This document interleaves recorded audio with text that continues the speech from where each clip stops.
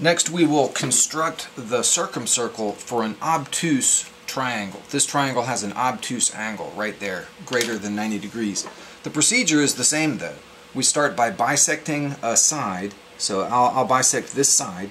So we stretch the compass out to more than halfway and we make an arc, and then keeping the same radius we stick it at the other end, and we get two intersection points there and there, and those 2 points give me the perpendicular bisector of this side. So let's draw that in. Okay, and I'm going to extend it way down here.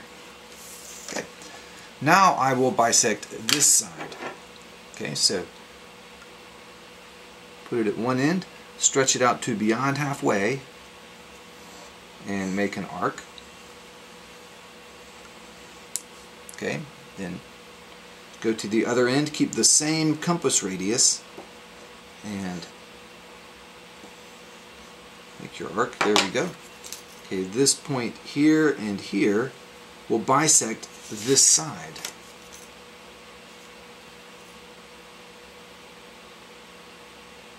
So we draw that in and extend this to where those intersect, right there.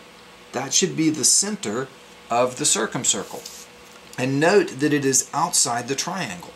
This is one of the points that we refer to as a center of the triangle, and for an obtuse triangle, it is actually outside the triangle. But that is the center of the circumscribed circle. And if I put the center of the compass there and stretch it out to one corner, I should be able to make a circle that goes through all the corners. So let's see, there we go, very nice. And on around here. Okay, good. Alright, that's it. That is the circumcircle for that triangle. Okay, and again note that for an obtuse triangle, the center of the circumcircle is outside the triangle, or the circumcenter of the triangle is outside.